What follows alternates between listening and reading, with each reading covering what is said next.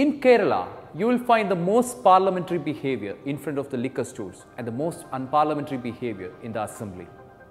It's a joke, but there is a grain of truth in every joke.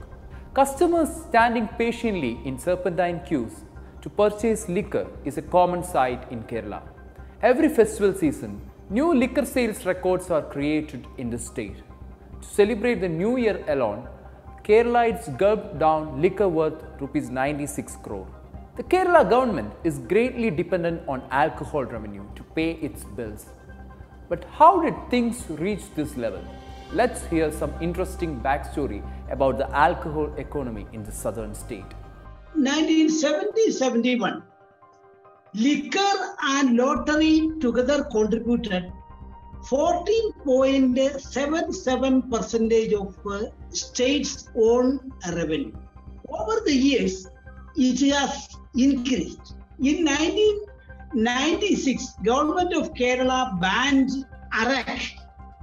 After the Arak ban, people were forced to consume costly liquor. That was the point from where the contribution of liquor became very prominent. Now, if we look at the latest figures, liquor and lottery together contributes over 36% of state's own revenue. The government-controlled Kerala State's Beverages Corporation, also known as BEVCO, is entrusted with exclusive control over the procurement, wholesale and the retail sale of liquor in the state. The corporation was formed in 1984. In 2001, BEVCO was entrusted with the majority of retail outlets for the sale of alcoholic beverages in Kerala. Today, the corporation has 23 warehouses and 266 retail outlets. Among them, only 95 outlets have self-service or premium counter facilities. Considering the size of the drinking population in the state, 266 is a small number.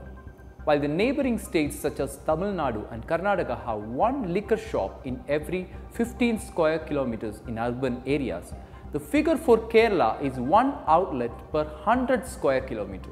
Kerala's population density is 860 persons per square kilometer. Every BEVCO outlet has to cater to the requirements of 86,000 to 1.25 lakh people. Q നിൽക്കുമ്പോൾ ആൾക്കാർ അസ്വസ്ഥതാകുന്നു, ആൾക്കാരിൽ പ്രകടമായ ദേഷ്യം അങ്ങനെയൊക്കെ വരുമ്പോൾ അത് ഇവിടെ ജോലി ചെയ്യുന്ന ആൾക്കാർക്കും ബുദ്ധിമുട്ടാണ്. നമ്മളെ സംബന്ധിച്ചോളം മദ്യം കഴിക്കുന്നുണ്ട് ആൾക്കാർ, അത് നമുക്ക് പെട്ടെന്ന് എടുത്ത് മാറ്റാനൊന്നും പറ്റില്ല. കേരളത്തെ സംബന്ധിച്ചോളം ഇവിടുത്തെ വിറ്റുവരൊക്കെ അനുസരിച്ച് നോക്കുമ്പോൾ വളരെയധികം മദ്യം കഴിക്കുന്ന ആൾക്കാരാണ് കേരളീയർ. അപ്പോൾ അതിന് പറ്റിയ സൗകര്യങ്ങൾ ഉണ്ടാക്കി കൊടുക്കുക. അപ്പോൾ ഓട്ടോമാറ്റിക്കായിട്ട് ആൾക്കാർ വന്ന് നല്ല സൗകര്യമുള്ള മദ്യവും സൗകര്യം പോലെ സ്വതന്ത്രമായി എടുത്തു വന്ന് ബില്ലടിച്ചുകൊണ്ട് പോകുന്ന സാഹചര്യങ്ങളുണ്ടെങ്കിൽ ഈ തിക്കും തിരക്കൊക്കെ കുറയും. Since its inception, Beverages Corporation's sales revenue has increased steadily, and the corporation contributed massively to the state exchequer. Last year alone, it contributed Rs 11,710 crore. Kerala follows prohibitive pricing in liquor sales. The idea is to raise tax on alcohol to reduce consumption.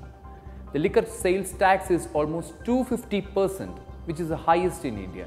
In 2019, an RTI was filed asking for the differences between the purchase price and selling price of various brands.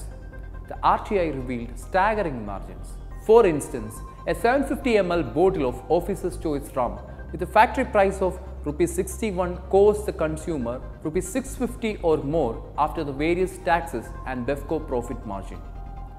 Remember, this is a 2019 price. The current price is even higher. അത് ആരും സമരം ഒന്നും ചെയ്യില്ല. വേറെ എന്ത് സാധനത്തിന് വില കൂടുതലും സമരം ഉണ്ടാവും, സമരം ചെയ്യും ഇല്ലേ? This is the tragedy.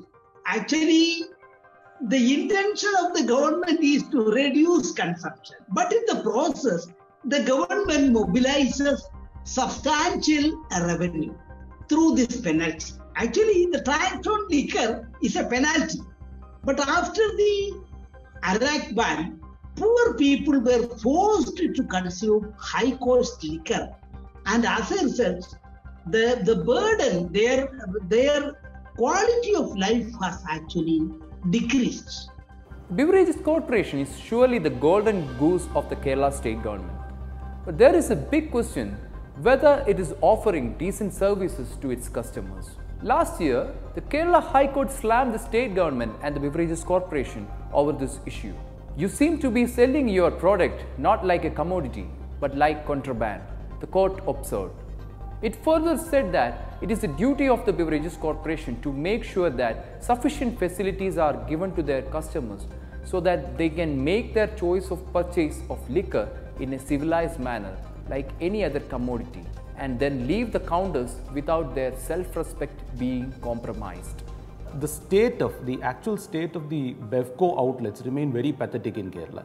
So I would say that one thing that should be kept in mind is that these places are not gender neutral. Like a woman accessing a liquor product from a BEVCO is still a distant dream in Kerala. Now, and it should be kept in mind that Kerala has a substantial number of women who consume liquor. So why can't a woman actually go to a BEVCO outlet, and because there is a inherent fear that it's unsafe to go near a BEVCO outlet, and that fear should be kept in mind while designing future policies for BEVCO. It's high time that you make these places accessible rather than shoddy and very dingy kind of an atmosphere where you assume that a BEVCO is related to a place where a crime is possible. In fact, something can happen there. The court's comments had forced the corporation to think about certain actions. It recently announced to open 190 more outlets in the state. High Court issue take up a certain number of shops relocate relocate shops walk-in type shops with good ambient lighting and all self-service counters. Model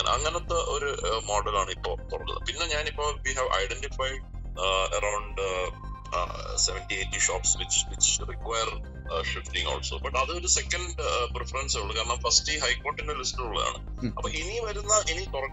Shops existing issues shops will be shifting to better premises with walk-in facility where the customers can buy liquor with dignity.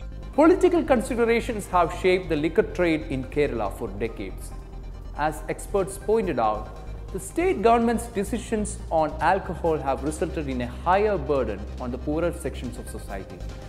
And all these years, the state has treated its liquor outlets as money spinners, but it failed to treat liquor customers with dignity. The irony at its best.